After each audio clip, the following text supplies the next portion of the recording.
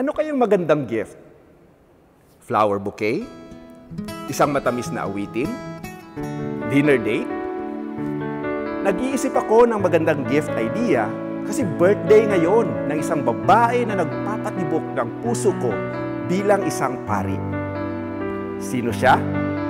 Wala nang iba, kundi ang ating pinakamamahal na Blessed Virgin Mary.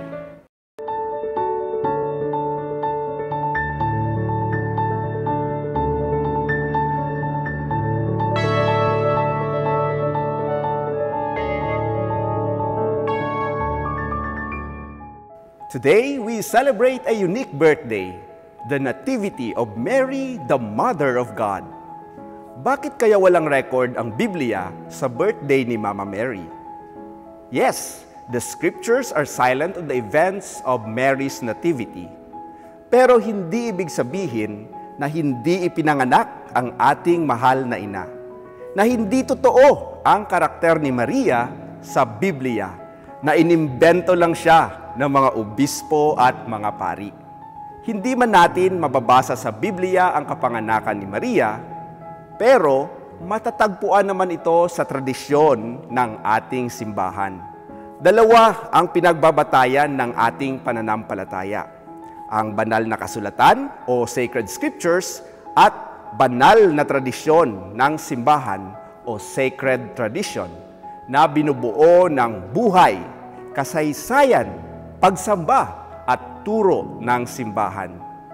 Kaya naman, merong matibay na ugnayan ang banal na kasulatan at ang banal na tradisyon. Isang tambalan na hindi mapaghihiwalay. Pareho silang galing sa Diyos, kumikilos tungo sa iisang layunin. At ang layunin na ito'y para makilala ng tao ang Diyos. So, matagal ng tradisyon ng simbahan ang kapanganakan ni Maria. Ayon pa nga sa Proto-Evangelium ni St. James, isang lumang kasulatan na pamilyar sa mga sinaunang Kristiyano, isang misteryo ang pagdadalang tao ni Santa Ana kay Maria. Misteryo dahil sa kabila ng pagiging baog, siya'y nagdalang tao.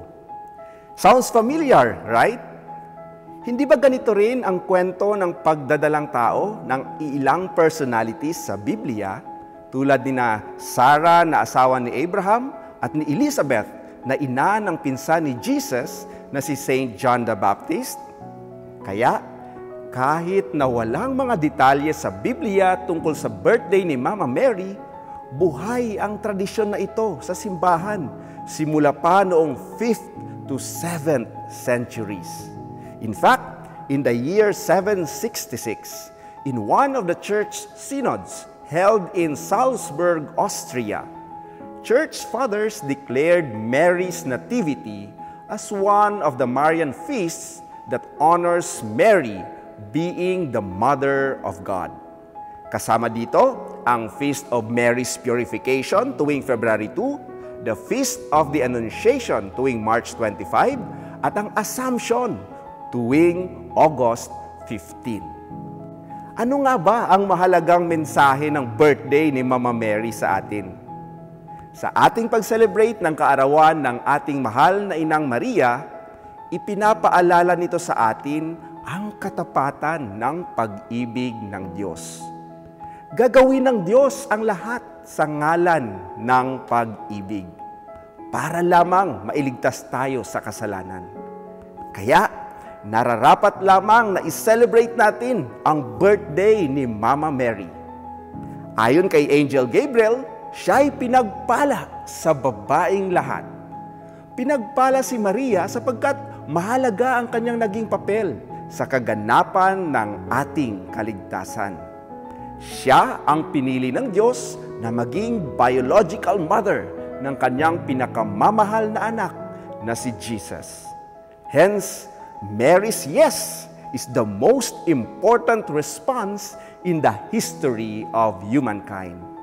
Nang dahil sa matamis na oo ni Maria na maging ina ni Jesus, muling nabuksan ang kaharian ng langit para sa ating mga tao. O ano, meron ka na bang naisip na magandang regalo para sa ating birthday celebrant ngayong araw na ito? Ako meron na. Simple lang naman si Maria. Kaya bago matapos ang araw na ito, magro-rosaryo ako. Sana all. Ang pagdadasal ng rosaryo, ang great gift na pwede nating maibigay kay Mama Mary sa kanyang birthday. Magdasal tayo ng rosary at ipagdasal natin na nawa sa tulong ni Maria, matapos na ang pandemya at para sa kapayapaan ng buong mundo. Happy birthday, Mama Mary! I love you! Ito po ang catechesis tungkol sa Kapistahan ng Kapanganakan ng Mahal na Birheng Maria. Ako po, si Father J.K. Maleficiar ng Society of St. Paul. All for the Gospel.